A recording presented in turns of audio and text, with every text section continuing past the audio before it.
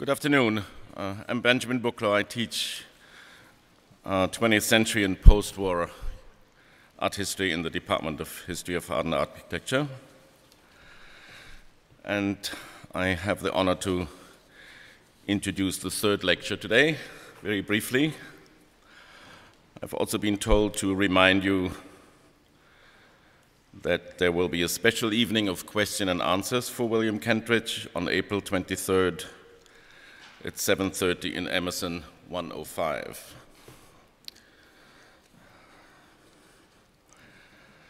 There are two sources for my brief introduction today. One of them is what turns out to be the first, or certainly one of the first, dissertations written on William Kentridge by Leora Maltz, under the good guidance of my colleague Eva Leier-Borchardt and Suzanne Blier in the department before I came.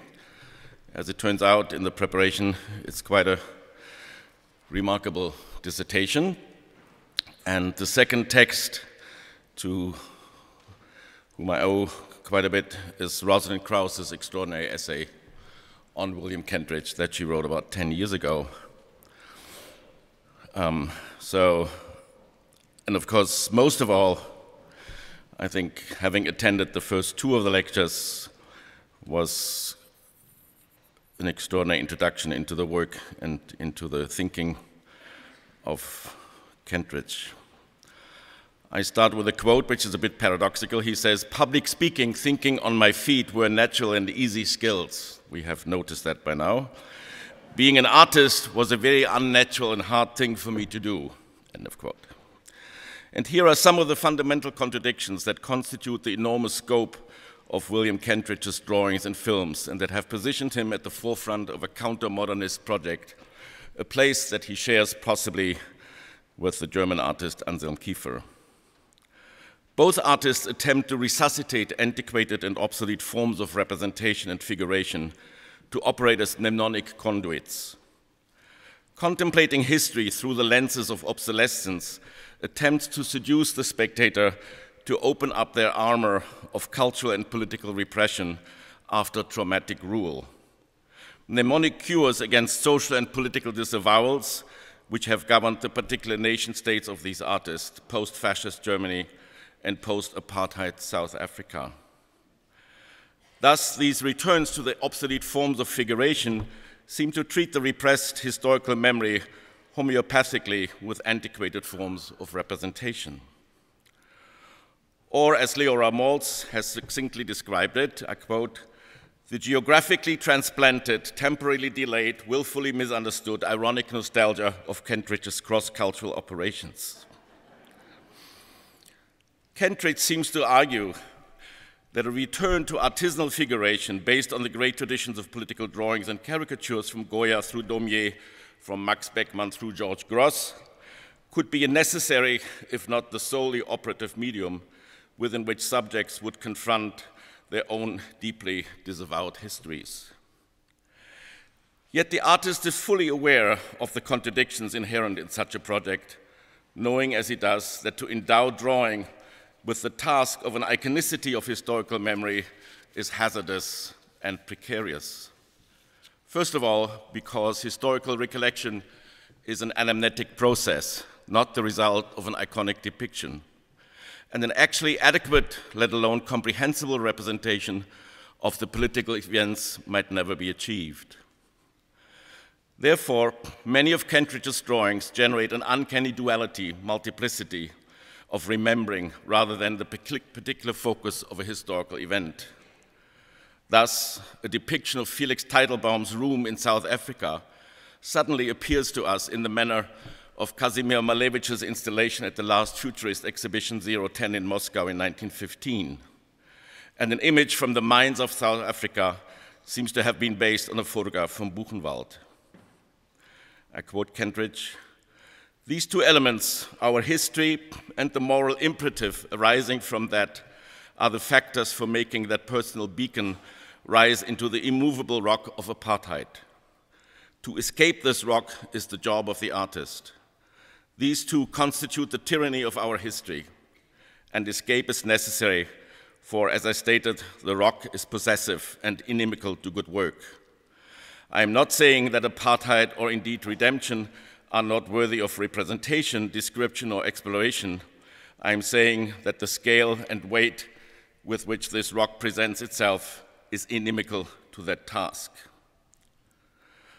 End of quote. Rosalind Krauss, one of Kentridge's most astute and early critical supporters, argues that in the age of spectacle, it is impossible for the memory of apartheid not to be itself spectacularized, as in the sessions of the Truth and Reconciliation Commission broadcast nightly on South African television. And I quote, "As we are learning from the Holocaust, it is extremely hard for the business of memory not to be exploited to the point of becoming a business itself." This might be one of the reasons, end of quote, that Kentridge does not just make traditional drawings, but that he suspends the drawing process within the technological mediation of the cinematic, the animated drawings he had produced since 1989, calling them Stone Age animation. Thus, the artist situates his work explicitly on a dialectical axis of contemporary media culture and the primeval archaisms to which the artistic hand supposedly can still provide access. When describing the workings of the unconscious process in drawing, Kentridge once again intriguingly reverts to a mythical figure of Fortuna from classical antiquity. In his lecture, Neither Program Nor Chance in the Making of Images, Kentridge defines Fortuna, quote, as the general term I use for this range of agencies, something other than cold statistical chance, and something too outside of the range of rational control. Thus, once again, we are confronted with a strangely antiquated model. The representations of the unconscious result neither from a supposedly free association of the psychoanalytical talking cure, nor from a totally aleatory organization following Cage's chance principles. Both seem to be rejected by Kentridge in favor of drawing as a process in which, as the artist puts it, the very activity of speaking, generated by the act itself, new connections and thoughts emerge. In the indeterminacy of drawing, the contingent way that images arrive in the work, that drawing can provide some kind of model of how we live our lives. Please welcome William Kentridge.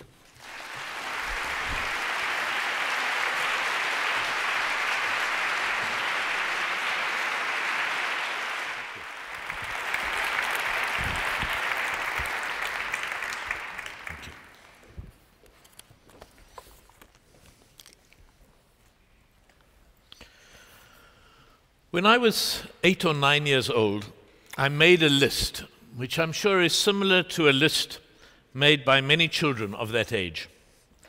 It was written in a school exercise book, and it went as follows: William Kentridge, Desk 12, Standard 1, King Edward VII Preparatory School, Houghton, Johannesburg, my city, the Transvaal, the province of the country, South Africa, Africa, the Southern Hemisphere, the Earth, the solar system, the Milky Way, and the universe. So a spiraling upwards, a huge tornado upwards from the exercise book out to the very edges of the universe. Or else read downwards, a huge storm swirling down, taking everything that there was, landing on the desk, on me, pinpointing who I was in that city, at that desk, at that time. Now, there was another expanding list I could write, which started again, William Kentridge. And then it had 2 parents. And then it had 4 grandparents, 8 great-grandparents, 16 great-great-grandparents. In a few generations, more than I could calculate. Again, a history of the universe landing in this book. And it was the pressure of everything that had come before landing on this particular point. But it was a list, of course, that could go downwards as well. It could go down from me to possibly William Kentridge to a wife. It could continue downwards to 1, 2, I don't know, 3, 4, 6 children, to 7, 8, 16 grandchildren, more and more great-grandchildren, X number of great-great-grandchildren, and so on, an expanding list downwards into future generations,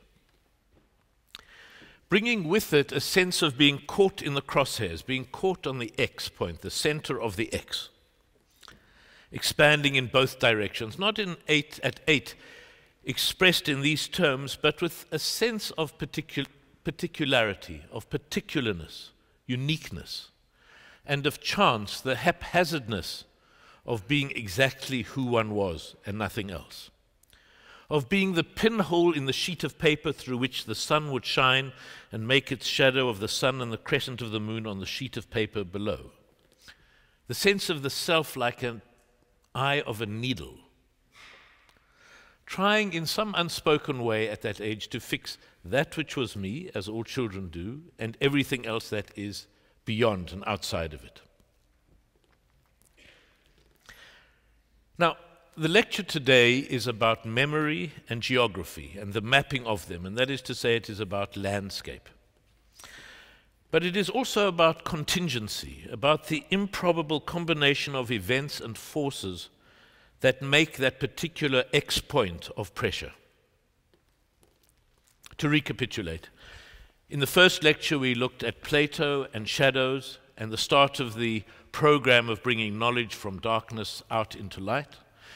In the second lecture we looked further at the shadow itself of the Enlightenment, looking at how it manifested in the colonial project in Africa. Today we narrow the focus down further from Africa down specifically to Johannesburg, city at the southern part of Africa, where I've lived for the last 56 years, for all my 56 years.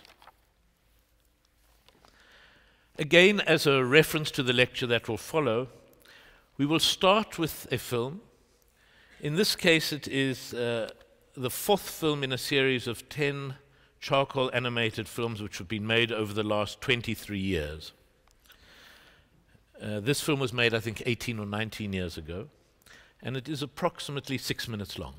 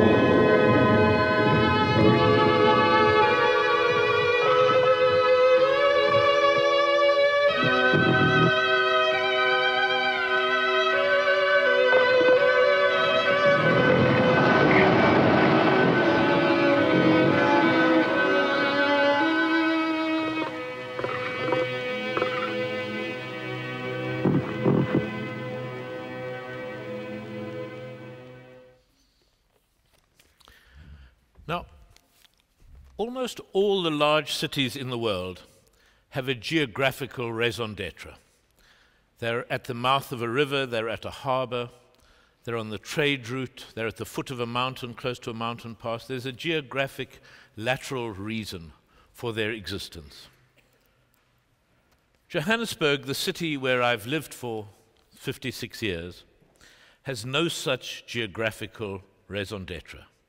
It has an entirely geological, vertical justification. There is a 2 billion year history of the city. About 100 kilometers from Johannesburg is the center of the world's largest meteor impact site, the Vredefort Dome. And this impact site can be identified by a ring of hills in a circle around the point in an otherwise flat landscape where the meteor landed. And one of the results of this impact was to push a section of the Earth's crust, which contained a thin seam of gold, down at an angle. At the site of impact, that layer of the Earth is approximately 3 kilometers, 1.75 miles under the Earth's surface. And it makes its way up to the surface at this angle to a point 100 kilometers, 60 miles away from that impact site. At this point, which is about 4 miles away from where my studio is, this thin seam of gold reached the surface and was discovered 130 years ago. And the city of Johannesburg was established. The city was established and still largely is based on following this ribbon of earth downwards, down into the ground. The seam of ore is about 10 to 12 inches thick, and it's in very thin quantities in the rock. And so mountains of rock has to be dynamited, drilled, loaded onto cocoa pans, brought to the surface where it will be crushed, processed, and then grain by grain, gram by gram, ounce by ounce, the gold leached out of the rock. So one has armies of miners underground, making an expanding series of tunnels below the surface, making our own caves of darkness. There's also a 2 million year history of the city. That was the 2 billion year history. About 3 years ago, in Dolomite caves, which are about 14 miles north of where the studio is, 2 skeletons were found, which are the most intact hominid fossils yet discovered. In the pieces of rock, which you can see both in that site, 16 miles away, or in the University Archaeology Department, you can see a paper-thin trace of a scapula. The bone is still there. A handful of molars look much like ours, but with the surprising weight of teeth turned to stone. These fossils were the early cousins of who we became, somewhere between the small-brained Australopithecus and the larger-brained Homo sapiens that became us. Now, all fossils are about contingency. There have to be a number of unlikely chance events that come together for them to exist and survive. In this case, one starts with the dolomitic structure of the cave, of the landscape just north of Johannesburg, which caves are eaten out into that stone. Secondly is the chance of being an entrance to the cave, which was at a height to kill things that fell down. So an adult mother and a 10-year-old boy fell through the hole into the cave and were killed. The next essential thing for the preservation of the fossils like that was an absence of predators. No predators who fell into that hole survived either. The next thing was it was not sufficient to have underground water, which would slowly move the bones about. There had to be a kind of underground mudslide that in one moment covered both mother and child and allowed them to be preserved and gradually turned into rock. And then there are later contingencies. The first would be the fact that almost all the caves in this area north of Johannesburg were dynamited to get the limestone out of the rock to make cement for the growing city.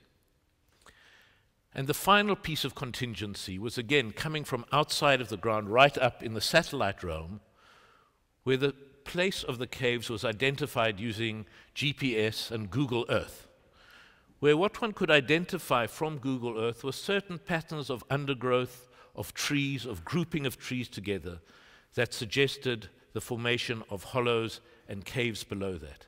And so using Google Earth, these caves were, and this particular cave was identified. And these fossils were found at a depth of less than 2 yards, as if in the 2 million years, these images and traces could only push themselves down into the ground 2 meters. As if the 2 billion year history could only push itself down 3 kilometers, 1.75 miles, into the earth. We are here again at this X point of pressure, this difficulty and awareness of the hardness of images penetrating down into the ground, and the extraordinary speed and ease of them leaving the earth going out at 186,000 miles per second. There is then also a 100,000 year history of the city. There are Stone Age settlements identified around the hills around Johannesburg, and a 1,000 year history of Iron Age foundries and furnaces on some of the Johannesburg ridges. But the city itself started only in 1886, 126 years ago, when gold was discovered. For the first 30 years of its existence, Johannesburg was the fastest growing city in the world. And there is a map made of the city that was drawn up 3 years after the discovery of gold. In it, the whole city is depicted, with buildings identified. Now, the map is 3 things. It is a record of the terrain, of the ridges, of the streams, the contours of the land, the line of the gold seam. Secondly, it is a record of interventions on the land, of buildings, of roads constructed, the damming of streams to make a water reservoir. It is a record of the names of streets, theatres. There were 4 theatres, including the Globe, 3 newspaper offices, churches of 7 denominations, clubs, hotels, sports facilities, areas set aside for black laborers, for white mine managers, for Indian washermen. But the map is also a projection, a wish, a vision of a possible city.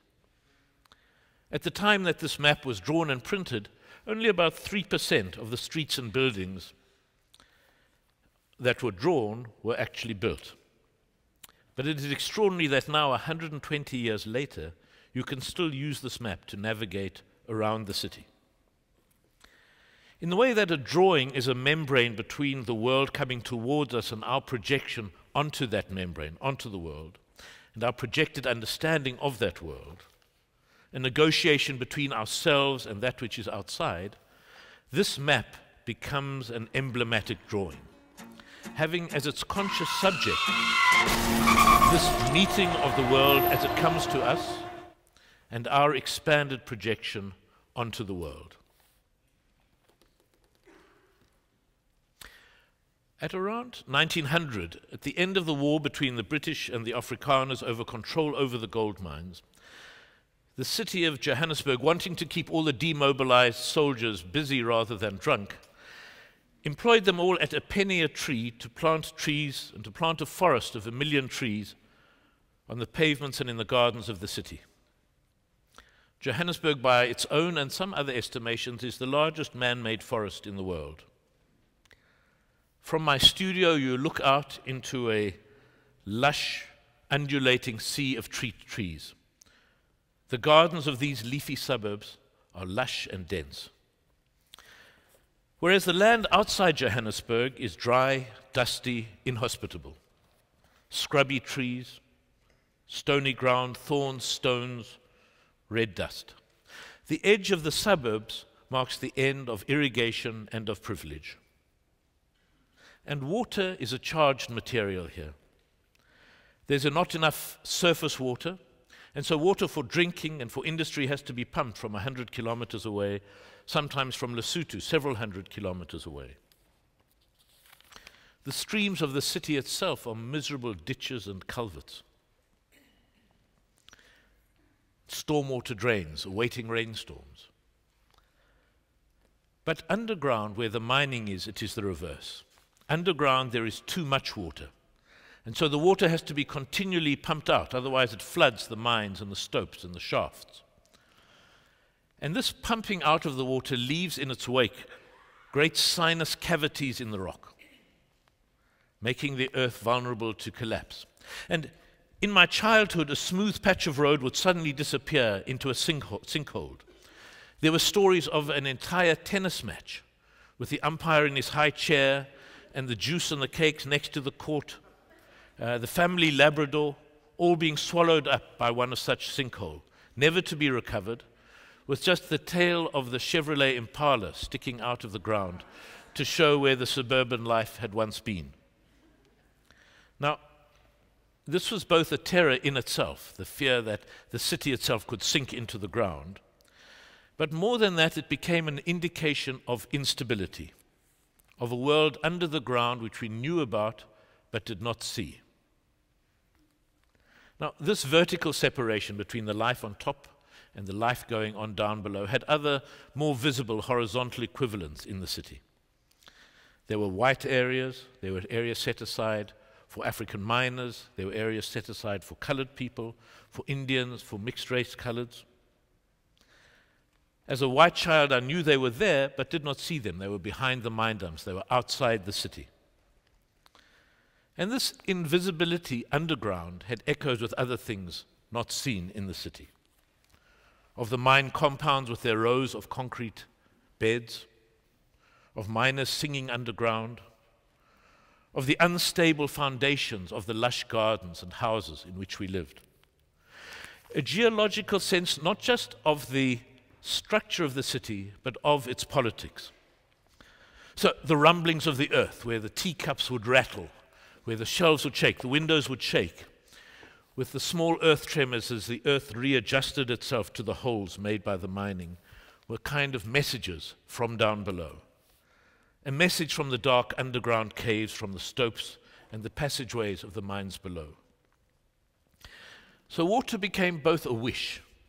If only there was water, we could have a lush landscape, we could have a river, we could have a sea, and all that went with them. But it was also a threat, a drowning threat, that with the removal you could be drowned in the earth itself. Now, land is an unreliable witness. It is not that it effaces all history, but that events and history has to be excavated, sought after in traces, in half-hidden clues. There's a similarity to what happens in the landscape, to what the land itself does, and to the way that our memories operate. Things which seem so completely clear and embedded, either in the landscape or in images in our head, fade, become less clear. Something that provokes a shock, an outrage, that we should live by, becomes dull. And we have to work to find that first, what feels like the truest initial impulse. A forest that we know contained mass killings is now just filled with the sound of wind in the leaves.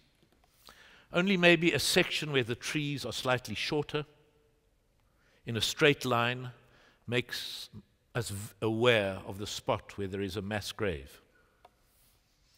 A change of color in the vegetation marks where there were once foundations of a prison block. What should be proclaimed clearly, here, this happened, let us not forget, becomes ever thinner and harder to discern. And the landscape and our memories together push it away further and further until we get lost in the undergrowth. And even our outrage is lost and turns perhaps into a double regret. A regret of both what happened and a regret at our inability to hold on to it. The regret that our first impulse is not stronger. And so we are deceived both by our memory and by the landscape. Not perhaps deceived, but disappointed, betrayed. The landscape itself should be that much stronger. I remember some years ago taking a train from Munich to Dachau.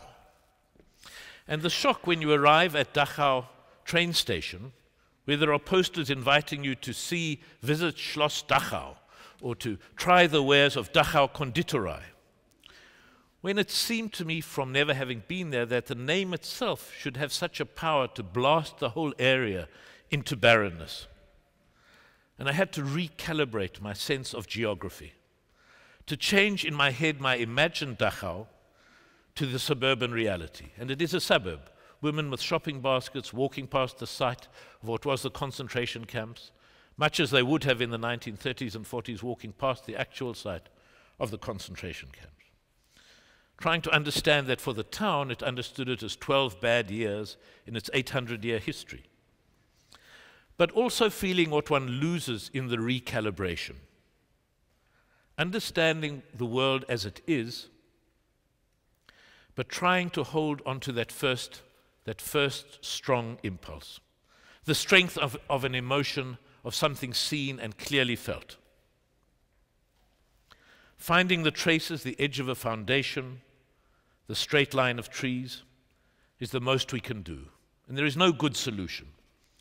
We know that when we put up a sign or a label or a monument to say this event happened in this space, this monument is erected in the memory of, we admit defeat. We hand the responsibility of memory to the sign, to the object. And then the memory becomes a kind of canned memory, the way that laughter on television is canned laughter. The laughter on television does the job of laughing on our behalf. The sign and the monument does the job of remembering the event on our behalf. We are let off the hook. And it feels we need the terrain of the half-solved and the half-solvable riddle, of the distance between knowing and not knowing, of seeing the trace in the ground but being still somewhat uncertain of what it is, of not having the clear label that tells us everything. Being aware of the limits of our understanding, the limits of our memory, but prodding the memory nonetheless. Now, when I was 9 years old, I went to art lessons. At the first lesson, I was asked by my teacher what I wanted to draw, and I said landscape. And where I even knew the word from, I'm not certain. My grandfather did give me a book, a Hanukkah present, of great landscape paintings of the world, with a landscape of an avenue of trees by Hobbema on the cover, paintings from Poussin to Constable to the Douanier Rousseau. But I think this was years later. And how do you want to work, the teacher asked me. And I said, charcoal. Again, I'm not sure where the answer came from. I don't think I'd ever used charcoal before. But these words, landscape and charcoal, somehow were associated with art and making art. So the question is, what kind of a landscape does a 9-year-old white Johannesburg boy make? Now, every Friday night, my sister and I would go to my grandparents' flat for dinner. And over the dining room table hung a large painting by the South African artist Tinus de Jong. The painting showed a mountain in the background, a river in the foreground, leafy trees in between.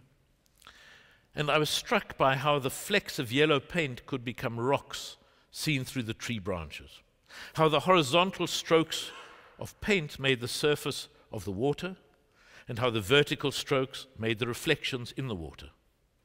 By the transformation of paint into the world, and of the world into paint. With your nose against the canvas, it was all canvas and paint, but take 2 steps back, and it became illusion. Now this was a landscape, with mountains, shade, color, water. It was the opposite of what we had. No mountains, the grass parched, desaturated yellow in winter, no rivers, at best a ditch. The landscape and the picturesque became synonymous. They needed, and we needed, a view framed by lush trees with layers of foliage. We needed a baroque set of planes of events receding into the distance. It was more than this. It was not just how pictures should be made, what constituted a landscape, but what the world should be. An ordered, structured progression from the depth of painting to the foreground of the canvas. Now, this image of the world was in part, I'm sure, derived from English children's books. in the library, their pictures and texts became half of who we were. We deserved what was in them. And the dissatisfaction with the Johannesburg landscape reflected a larger dissatisfaction. The world depicted in these children's book of vicars, of parsonages, of foxes, of woods, were all absent. And it felt that our landscape, our lives were at fault, rather than the fiction. The map could not be completed. The gap between what came from the world towards us, the barbed wire fences, the hill with stones and thorns that we met when the family went on a picnic outside the city, could not be mapped onto the soft grass, the rolling hills, and the spreading trees that were implied in the picnic basket and the blanket we'd taken with us in the car to have the picnic. This impasse, this non-meeting of the world and our projected wish onto it, was always expressed in disputes inside the motor car. Disputes as to where we should turn off, which dust road we should leave to get to the next dust road. And the sealed seething inside the car was the pressurized point, the center of this impossibility of mapping what we wished and that which we had. Now, I'm not sure what drawing I made at that first drawing lesson, but I'm sure it was not either of barbed wire, nor of stones or thorns. It was only later on, when I came back to draw the landscape around Johannesburg, that it struck me that the drawings I then made started out as a kind of revenge, a revenge against the landscape. However non the landscape was, however null the drawing could track and trace it, however bleaked and parched the view was, it could be put down on paper. However unstructured by the dictates of the picturesque, in the drawing I could record the non-landscape. The drawings became images of traces, of tracks in the landscape, structured by lines and objects, abandoned civil engineering projects, pipes, a culvert. Now, in the winter on the Highveld, the area around Johannesburg, there are veld fires, and the yellow grass there becomes a black stubble. It becomes a charcoal drawing in itself. You could take a piece of paper across the ground, drag the sheet of paper across the ground, and you would have a charcoal drawing in your hand. I mean, it's literally the world meeting drawing halfway, in image, in tone, in material. The straight lines on the ground, the power lines, the culverts, the pipes, they're like a drawing in vanishing point perspective. To go back to the 9-year-old again at the art lesson and his landscape. What had he seen and what could he draw?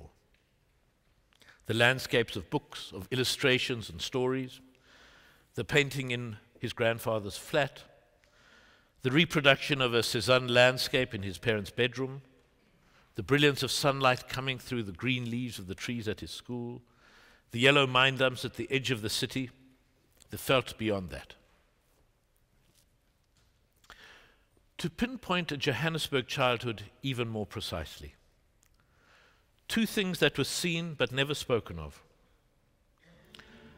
Driving with his grandfather, who had given him the book of landscape paintings, passing a side street, a glance, and there's a man lying in the gutter.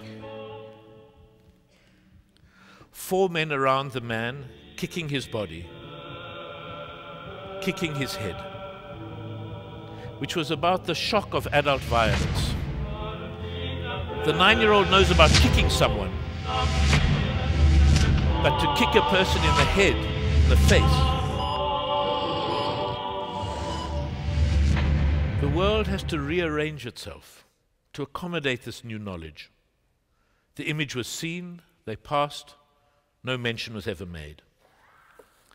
When he is 6, he goes into his father's study and he sees a thin yellow box, like a box of chocolates. The lid is carefully opened. Inside is not the thin wax covering of the top layer of chocolates, but a sheaf of 10 by 12 inch glossy black and white photographs. A man lies face downwards, a dot and a dark stain in the center of his checkered jacket. The next photograph. The man rolled over.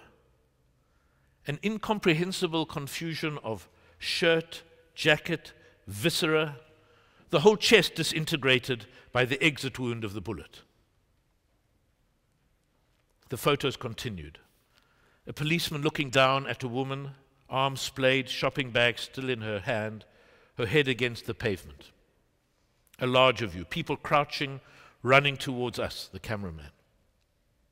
Then photographed from behind, people lying spread across the veldt. A man sitting dazed, his head in his hand, a policeman standing on top of an armored vehicle. Another chest. Is it a man? Is it a woman? Completely blown apart. He closes the box, he puts it back on the shelf. He puts a book on top of the box to hide what he's done. It is more than this should not happen, this should not be seen. He should not have seen it. It's not as strong as feeling that seeing it made it happen, but there is a complicity between the event and looking at it. Now, these were photographs of the Sharpeville massacre in 1960, in which 69 black protesters, people protesting the pass laws, were shot in a township outside Vereniging, some 50 miles from Johannesburg. My father was the lawyer representing the families at the inquest, and the photographs would have been part of the evidence shown to the court at the inquest. That means I would have been 6 years old. And I did not ever tell my father that we had both looked at those photographs. So when I was at the art lesson, this too I had seen, the violence, the bodies in the veldt. Not only the Cézanne and the Poussin and the Tinus de Jong, it was not that the two worlds didn't come together, but that there felt to be no need for them to come together. The one was art, the other was life, family, friends, school, the world. There were two parallel streams, one going from Michelangelo's Judgment to the bar at the Folies Bergère. The other stream was the growing awareness of the unnaturalness of Johannesburg life, the fault line glimpsed, the sinkhole in Carltonville, the man in the gutter, the bullet wounds in the photographs. Perhaps here just to give a brief trajectory from the 9-year-old to where we are now. At 15, I was doing evening art classes with my mother in the salt mines of life drawing and drawing still lives, where I first came across the drawings of Dumili Feni, a remarkable South African artist who worked with large-scale figurative drawings. Then to the university and to the Johannesburg Art Foundation under its remarkable teacher, Bill Ainsley, to do painting. Now, in the mid-1970s, one has to remember that in Johannesburg, painting was about edge and surface. Jules Zalitsky, Larry Poons were the kings of painting to which one had to look and try to emulate. And I failed. I failed to be able to paint like that. My mantra to myself at that stage was, you do not have the right to be an artist. You do not have the right to be an artist. And there is a way in which one can always write one's biography in terms of being rescued by one's failures. But at the time, this simply felt like a failure. So I decided I could not be an artist. I sold my etching press, stopped thinking of myself in those terms, and went to Paris to learn how to be an actor at a theatre school, where I discovered after 3 weeks I should not be an actor. Again, in retrospect, I have to think that I was saved by that failure. If I'd been slightly less bad at it, I might have had a miserable life, as wondering why I never got to play the king was always the third sword bearer in the production. And I came back to Johannesburg deciding, well, I couldn't be an artist, I couldn't be an actor, I would work in film industry. But working in the film industry, in the South African film industry, meant essentially carrying my friends' furniture onto different film sets. And I was, again, failed at that. Again, if I'd been slightly less terrible at production design, that could have been my life in the South African television industry. But I failed at that again and found myself, after many years, reduced to being an artist. And I did this while always thinking, well, at some point I'll get a real job. I promised my friends I'm doing this while I'm working out what I'm really going to do. And this continued for a while until a friend of mine said in no uncertain terms, he said, understand you are 30. You've never had a real job. No one will give you a job. You are unemployable. So wipe your nose on your sleeve and stop this complaining and whining and get on with it.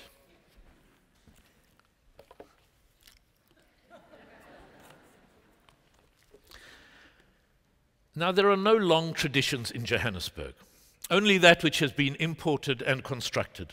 Traditions imported, still in their boxes, instruction manuals absent. First, English Cornish miners came to work in the mines. Then Chinese indentured miners were brought in. African miners from Mozambique, Nyasaland, different corners of South Africa. Following the pogroms of the 1880s, Jews fled Lithuania, and many of them, including my family, ended up in South Africa, and after gold was discovered, moved to Johannesburg. Traders, Indian traders, came from Gujarat. And it's not that there was an easy mixing of groups. Jews stayed largely with Jews. Indian traders from Gujarat met largely with Indian traders from Gujarat. Mozambicans with Mozambicans. But there were points of intersection, and the weight of a single tradition was less. Even the weight of Europe hanging over all of us there in this colony at the southern end of Africa, over the heads of school children and students, was understood in a colonial way, believing that we misunderstood the great texts, but reconstructing the great texts as if they might have meant X, as if this is what they could have meant. Now, the productive misunderstanding and mistranslation became and become essential. The sense of being at the edge of a tradition, at the corner of great works, they both instill a colonial fear of misunderstanding, of being less smart, less wise than those people in Europe or North America. But it also made for a freedom in the leaps which could be made, in how a tradition could be taken, elements taken from it, without the tradition having to be mastered. Filling in the sections that we assumed we did not understand. Now, in the studio, this becomes an improvisation with traditions, a collage of fragments of different modernisms. Now, broken reports did reach us. We heard astonishing reports about a real pump pumping real honey through a building. We heard about a pile of bricks in a museum as an artwork.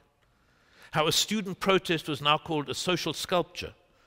Now, none of this was comprehensible or familiar, but all of it was there to be used or abused from whatever possible meanings we could construct from these, on the surface, incomprehensible activities and images. Now, the second most illustrious citizen of Johannesburg came to South Africa as a young lawyer. He was from a high-caste Hindi family. Gandhi arrived in Johannesburg to look after the legal interests of Indian traders. He was not interested in Indian mysticism. He had no knowledge of Sanskrit. And Gandhi's transformation in the 20 years, he was in Johannesburg for 20 years, came through several sources. First, his observation of Muslim passive protests, of Muslim activists who urged Indians to go to jail rather than to obey oppressive new laws being brought in to control the movements of Indians. Secondly, it came through contact with a group of Jewish intellectuals and architects who gave him John Ruskin's book, Unto This Last, to read, and who introduced him to Indian mysticism. Now, this introduction to Indian mysticism was done through theosophy. Now, theosophy was the invention of a Russian, Madame Blavatsky, and her American colleague, Henry Steele Olcott. And this is a mixture of Victorian talking to the dead and fragments of spirituality from Hinduism and Buddhism. So, through this Russian, American, English, German, Jewish mixture, Gandhi came to the Bhagavad Gita. He came back to his tradition, rethinking his political philosophy, and he did this all while in detention at the prison in Johannesburg around 1908. It was here that he developed his philosophy and politics as Satyagraha. He was not a scholar of Indian philosophy.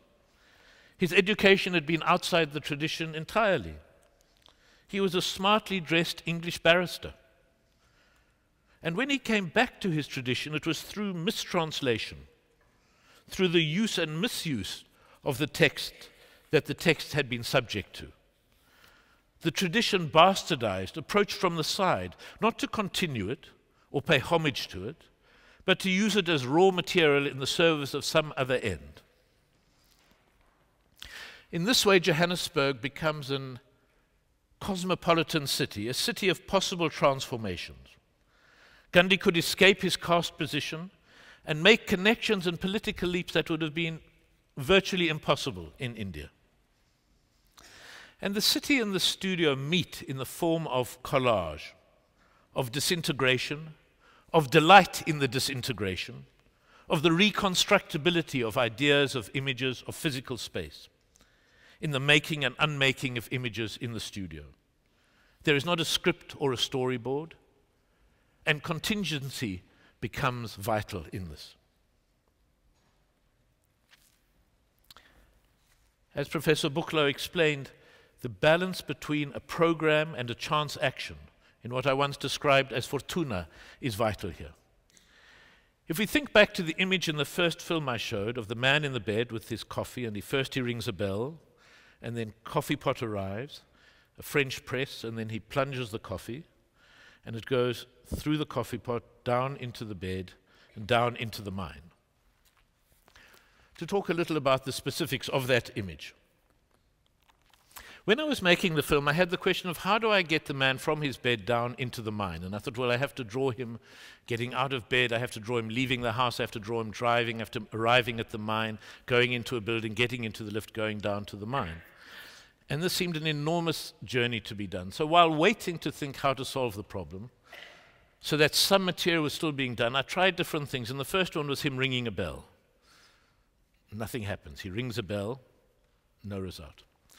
The second was drawing the coffee pot, which I thought, all right, you'll have a pot of coffee, he can be smoking, and tomorrow I'll solve the problem of how to get him down to the mine. In the meantime, I'll get 10 seconds of him having coffee. And that involved drawing the plunger and redrawing, erasing, redrawing, and filming it. And it was only somewhere halfway down the coffee pot that I suddenly understood that the plunger didn't have to stop at the bottom of the pot, but could go down further. And the question is where that came from. Now, I spoke in the first lecture about the separation between the artist as someone making the image and someone looking at the image, which is a kind of horizontal separation. But I want to talk about a third kind of separation of the self that is at play here.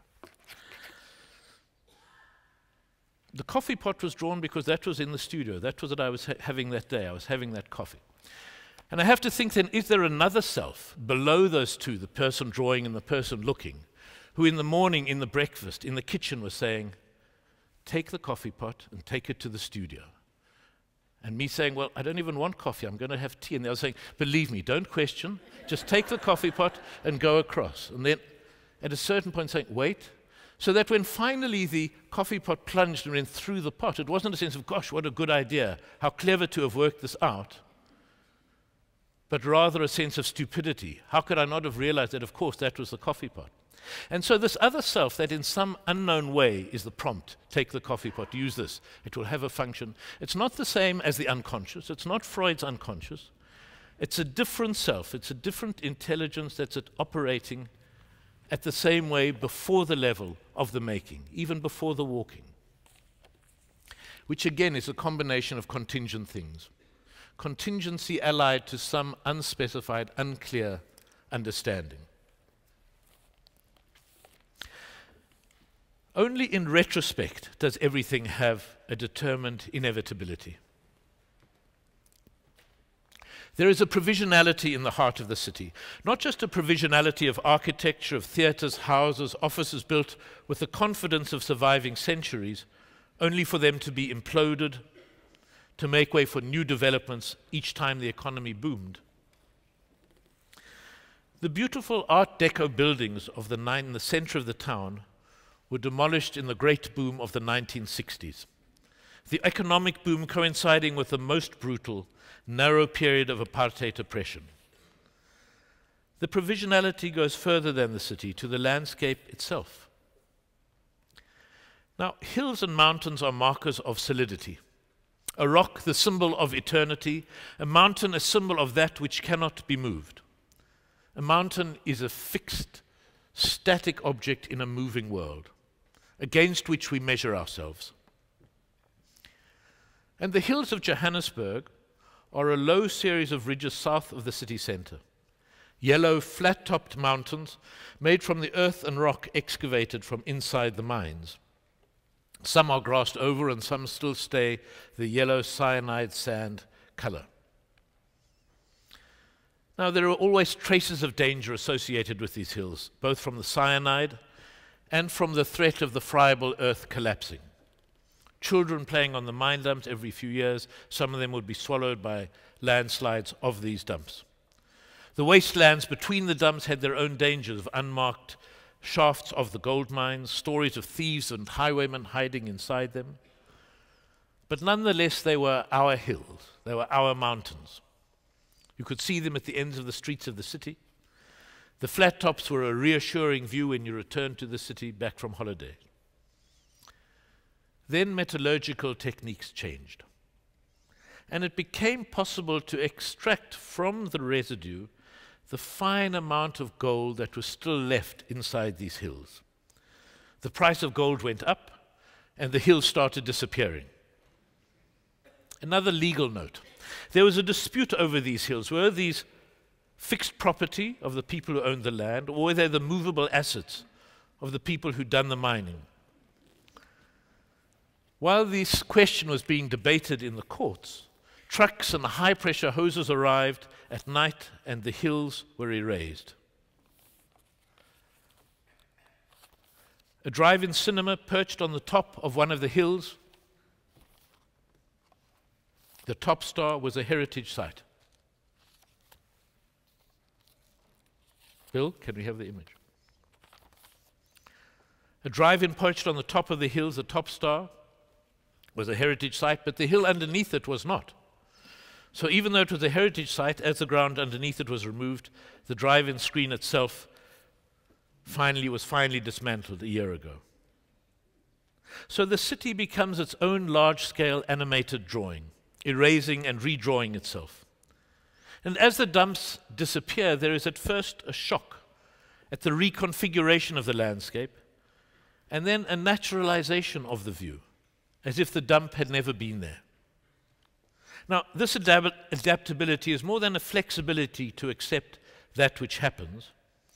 It's stronger than that. It is that you cannot remember what it looked like before the dump was removed. And the accompanying regret is the regret at our ease of forgetting. You have to look at a photograph of the dump to remember, oh yes, that's what it was like in the olden days, even if the olden days are just 6 months before. The photograph, like the monument and like the label on the monument, stands in for memory. And the city itself becomes an object lesson in provisionality, not just in the structure and of its mountains, but of memory itself.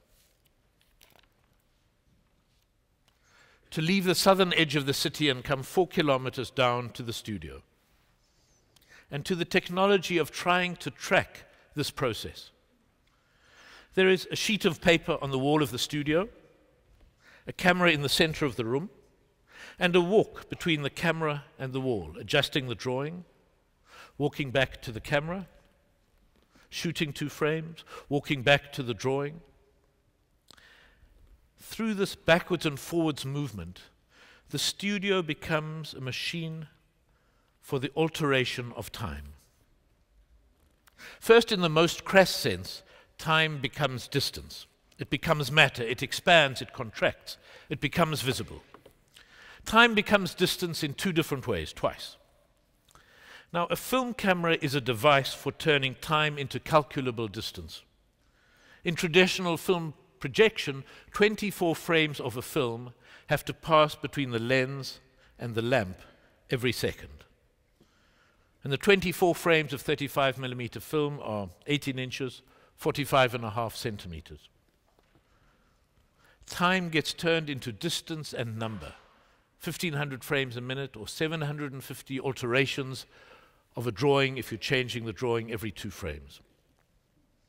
The invisible substance of time gets turned into the material of film. The ribbon of film both holds and calibrates time. You know, if you hold the discus-like roll of film, one is holding duration in your hand. Now, other objects, of course, also embody time. A tree holds in its trunk 200 years. But the roll of films holds time as its essence, the materialization of time. Across the studio in a notebook, time becomes distance again in a different way. I make a sweep of my wrist. I trace an arc on a sheet of paper, and this, say, takes 1.5 seconds. And 1.5 seconds is 35 frames. So I divide the arc into 35 different divisions. It's 24 frames per second, plus another half second is 12, so a total of 36 frames. And then I draw each film division, and then return to the camera and shoot 2 frames, and return to the drawing and complete the next arc.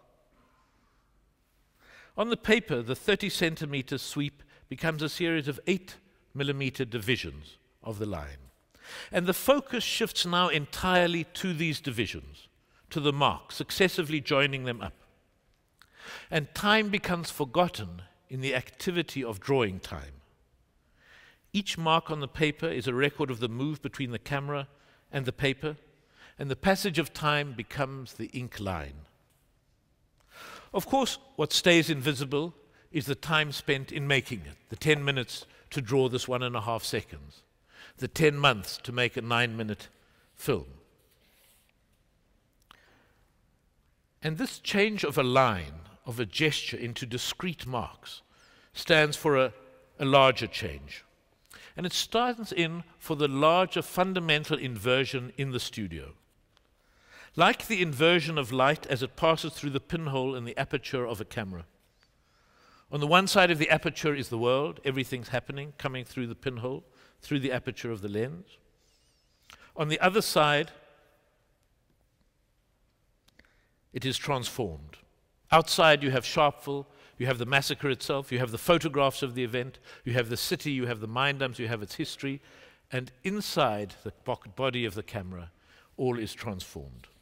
It's not that the events or history disappears, but they are changed into a series of discrete marks. The world is unmade to be made again. So, drawing a body that is lying in the veldt. I might start with a reference of a drawing of a photograph, a police photograph, not the Sharpeville photographs, though it could have been. The drawing was made for a film of bodies in the veldt. Only after the drawing and the film was finished did I remember the Sharpeville photographs. I remembered what I had been drawing long after the drawing was completed. And in the drawing itself, the concentration shifts position. The image becomes a series of marks and decisions. The person shot, the provoking shot, disintegrates into time, tone, line, the contrast of the drawing. Over the paper hovers a projection of the figure, but overlaying it too are all the other bodies. Goya's spread-eagled man from the 3rd of May, Giotto's massacre of the innocents, the flayed skin of Marsyas, but they are also too far from the paper. Right up against the paper, the activity of finding the image is just the material, and the belief that this material will transform itself back into the image. The darkness of the line, the texture, the white over the erased grey. Following these shifts and decisions, the way one would follow the divisions of the line into its 37 sections. Understanding that the cumulative work, the labor power extended together with the belief in the activity, will make the image emerge. When you write up against the paper, a still life by Chardin or Morandi are as good a guide as any. Anger, distress, desire, all may have been behind the impulse to make the image, but then they get left behind. Time slows down and becomes outside the image. Something that you glimpse for a second may take a day, a week to draw.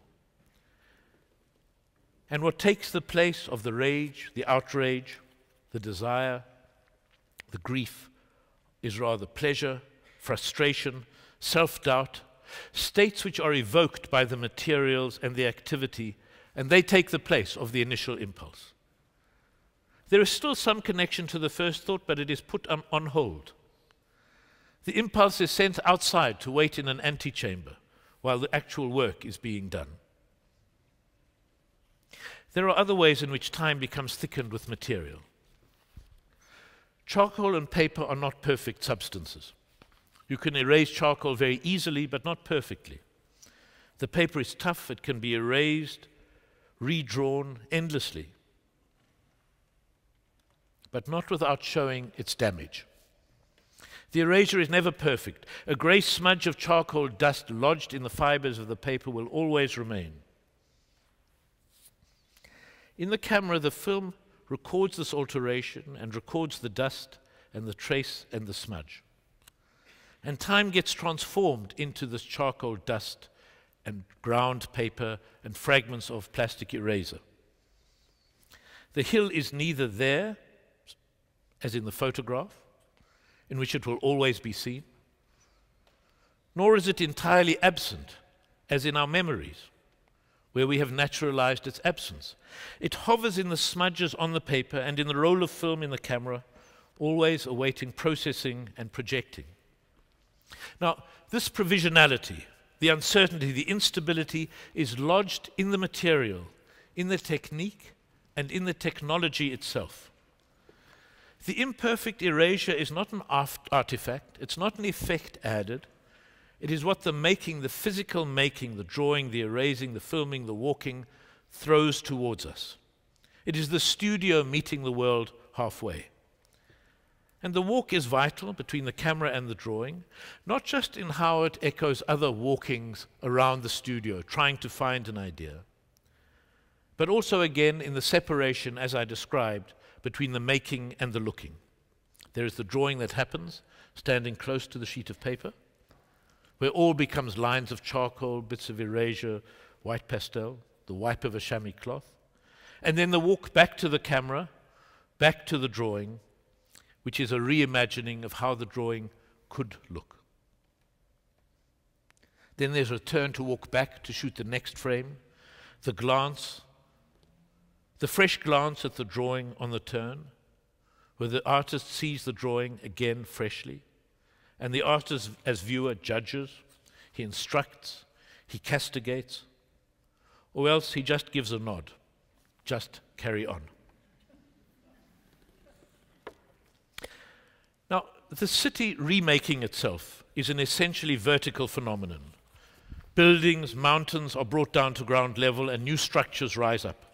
It's not a lateral pan, taking in a whole cinemascope sweep of a landscape of a city, but a rising and falling in front of us, like the roll of film passing through the gate of the camera, the film having glimpsed the world of light and shade as each frame is held steady, given a glimpse of the outside world, and then sent down into the caves of the take-up spool, as if the film itself could penetrate the earth, go down past the cave of the early hominids, go down further to the stopes and passages of the miners, down to the geological time of the meteor impact, as if the whole universe could swirl down from its largest sources, from the origin of the meteor, down to that specific exact space, passing through the eye of the needle, through the aperture of the camera, holding on, showing the compression of time, holding this time in the material of the celluloid. I have described Johannesburg as a city with a lack of geography. No rivers, no seashore, no geographic raison d'etre. Apart from the gardens, we are outside of nature. But there is one category in which we still hang on. We have our local sublime.